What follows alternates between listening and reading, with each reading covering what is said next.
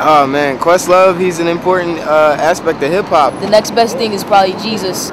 Why the roots are so important? They're just about true hip hop, genuine hip hop. Man, because they'll be rocking until they're 75. You know what I mean? And you know, hip hop and the street footwear culture go together. We giving out for sneakers. We going to the Ubic over there. They got the Questlove Air Force Ones. They're coming out the Questos. My name is Ron Crawford. I'm the manager for Ubic, Philadelphia. What's going on right now? As you see, we got about 25 to 30 people in line for the Questlove Air Force One. Questlove being a world-renowned drummer from The Roots, which is a Philadelphia local-based band. He had this vision to come up with this shoe that was going to be crazy, and he came up with a few ideas in a colorway that's really strong and like really attracting. This is his hometown. Of course he's going to release him in his hometown, yeah. Rich, I'm from the Bronx, New York. My name's Eddie. I'm from Pocono Mountains in Pennsylvania. I've been here from Sunday. There's red pair and then there's a gold pair.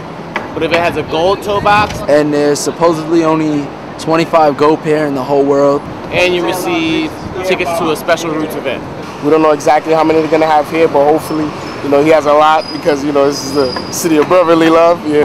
My name's Everett. I'm from Williamstown, New Jersey. My name is Courtney. I'm from Jersey. I've been here since Saturday night. Going on 2 days.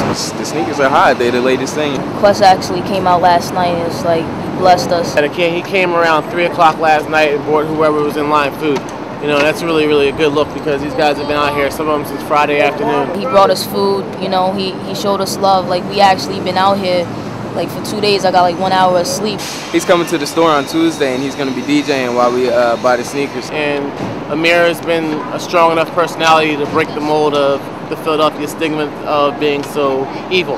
We got everything we need right here. I mean, we got a cooler, we got food, we got a place to sleep. It's not that bad. It's really not. Yeah, you know, when you got somebody who's like, you know, the musical director for Jay-Z, you know, and he's coming and he's giving you sandwiches at 3 o'clock in the morning, you know, that's almost worth the experience of waiting in line itself.